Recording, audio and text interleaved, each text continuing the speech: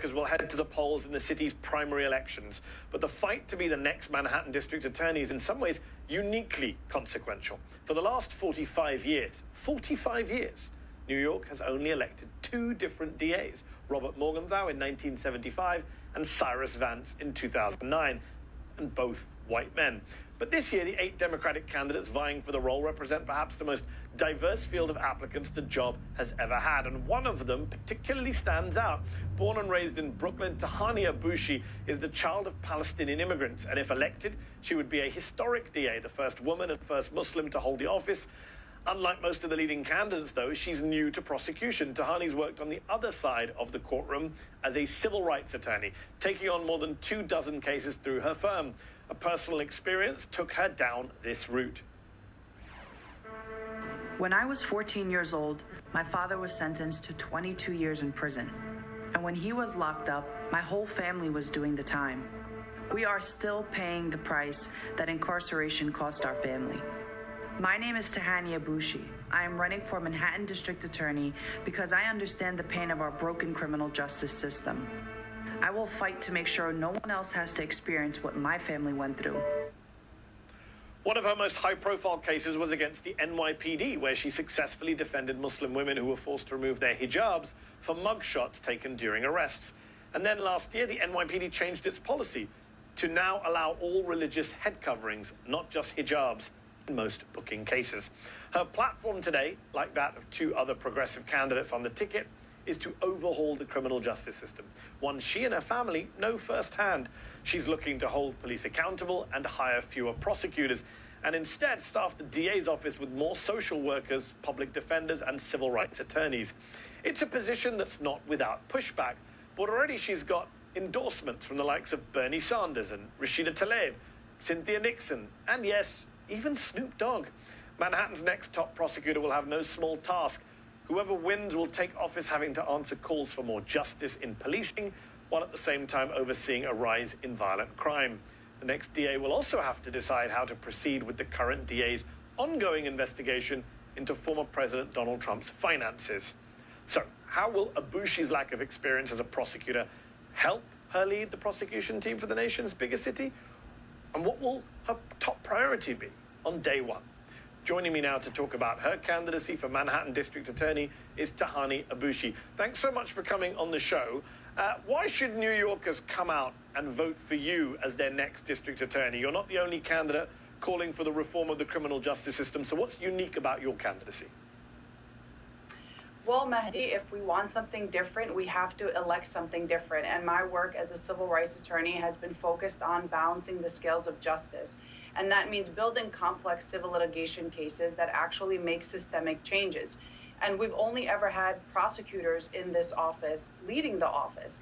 And not only do we have high-profile cases that we're going to be responsible for, but we need somebody that's going to actually address the racial disparities in our system, the over prosecution and incarceration of people of color in our city. And that was my job as a civil rights attorney, to see this issue from all sides, not just the prosecutor side, not the defense side, but how every single decision we make goes far beyond the 4 corners of that office, comes into our communities, and impacts every aspect of life. So we need somebody that both has the lived experience, but has also tackled this issue from many different sides. When you were a young girl, your father was found guilty on federal conspiracy charges and sentenced to 22 years in prison. You've talked about how your father's long sentence greatly affected you and your family. How did that inspire you to do what you do now? Is your belief simply that he was wrongfully incarcerated, or is it a broader point about the impact of imprisonment, the awful conditions in our prisons? You know, we grew up in a very tight-knit family in a community that was heavily immigrant community. We had a small grocery store, walked to school, walked home, stocked shelves on the weekends, had family dinners, and after his incarceration, all of that ended. Life as we knew it ended. And we had to move out of our homes and leave our childhood schools and find a way to start over. And that is an extremely destabilizing experience, but an experience that is shared by thousands of families across New York City. And so what inspired me to become an attorney is to understand the power structures in our city, to make sure that we have a system that is considering all communities when it talks about public safety, but also to make sure that we have an office that is independent and a checks and balance on the authority systems in our city. That's why I specifically wanted to go into civil rights work, because I didn't just want to operate within the premise that we're told to operate, but to challenge them and see whether or not they're actually working to make life better for everyone in the city. So for you, how important is the current DA Cyrus Vance's investigation into Donald Trump's business dealings? Where would continuing that investigation rank in terms of your priorities as DA? I think it will definitely be a priority. We're going to be inheriting a lot of different cases out of the Manhattan District Attorney's Office, and we have to elect somebody that is independent from that power structure, that has neither rubbed elbows with Trump and his kind, nor have they taken donations from Trump donors or people that might have appeared before the District Attorney's Office. This is a very sensitive case, one that a lot of people are looking to see what the resolution is, and we need somebody in there that won't buckle under the pressure to look the other way or to give a sweetheart deal. So we need independence and neutrality. Part of your proposal is to cut the number of prosecutors in the DA's office and to put social workers and public defenders and civil rights attorneys in instead. Some of your critics, including some other public defenders who, like you, oppose giving prosecutors more power, they say that, look, having social workers instead of attorneys on cases sounds nice, but it could affect people's right to have a counsel, and it might be a harmful approach in the long run. What is your response to them? That's not my policy, and so that's a misunderstanding. What we're saying is when we talk about a public health approach, we need to have people from different disciplinary backgrounds to help us address it from a public health perspective. And so, of course, people not only have the right to remain silent, but you cannot speak to people who are represented by counsel, and we would never cross that line. But for our purposes, the District Attorney's Office, our prosecutors, our staff, when we're deciding alternatives to incarceration, when we're looking for a response for cases that are being charged or alternatives to things like restorative justice, we need to have those disciplinary practices at our disposal to help us make that decision. And that's where that perspective comes from. And do you have a position on funding or defunding the New York City Police Department? You know, it's an extremely important conversation.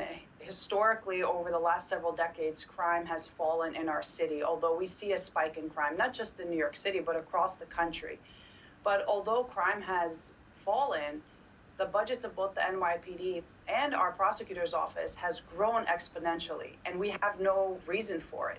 And so we need to make sure we are reducing the budget of the NYPD to make room for alternatives, to ensure that we are doing more than just putting police at every corner when an agency fails, but to make sure we are funding community-based organizations, different city agencies, alternatives to policing, to ensure that we are actually creating a safe place for all communities. Unlike other New York City races, the one for the DA will not be based on ranked choice voting, meaning whoever wins with whatever share of the vote wins. And you've been endorsed by some prominent Democrats, Bernie Sanders, Rashida Tlaib. New York Congressman Jamal Bowman has also endorsed you. But Zephyr Teachout, a progressive herself, prominent New York attorney, ran for state AG and governor, as you know. She endorsed one of your leading opponents, Alvin Bragg, saying you and other candidates who haven't been polling so high, you don't have a path to victory anymore, and that people should rally behind the progressive, the non-Wall Street candidate who can win, who happens to be Bragg. Why is she wrong? Well, because it's we do definitely have a path to victory, and you can see it across New York City and Manhattan for voters who are leaning our way and will be supporting us. But also, I think we can't be afraid to push the limits here and to try and fit a campaign like ours, a candidacy like mine, in a mold that she's used to fitting in is not going to work. And that's not why we ran. We need somebody that is not going to be afraid to hold police accountable, won't be afraid to go after Wall Street, is going to address racial disparities head on. And that's the experience that I have, and that's what I've done as a civil rights attorney. And we can't be afraid to do something different here. So we have to be mindful of those who are just used to doing things the same old way and having the same old criticisms, and those that have been trailblazers to make things happen, to change the conversation and push the needle in a manner that actually does something for New Yorkers. And just to confirm, if you don't win the nomination next week, are you planning on running on the Working Families Party ticket and challenging whoever the Democratic nominee is from the left, as the Wall Street Journal reported, because some would say, why should Democrats vote for a candidate next week who won't promise to back the eventual Democratic candidate? Yes, we are 100% focused on the primary. We've got 5 days until voting. We're in early voting now until June 20th. Election day is June 22nd. We are excited. We have a great option at winning, a great chance at winning. We are telling everybody to get out there and vote. We're number 6 on the ballot, so lock it in. But you're not ruling out running for the Working Families Party there in your answer just now. Well, we're focused on the primary, so we need all hands on deck to make sure that we win, and we won't have to answer that question. Intriguing. Tahani Abushi, good luck with the race. Thank you so much for coming on the show tonight. When we return, the secret to happiness unlocked with a former Harvard lecturer who focuses in the psychology of positivity and how that can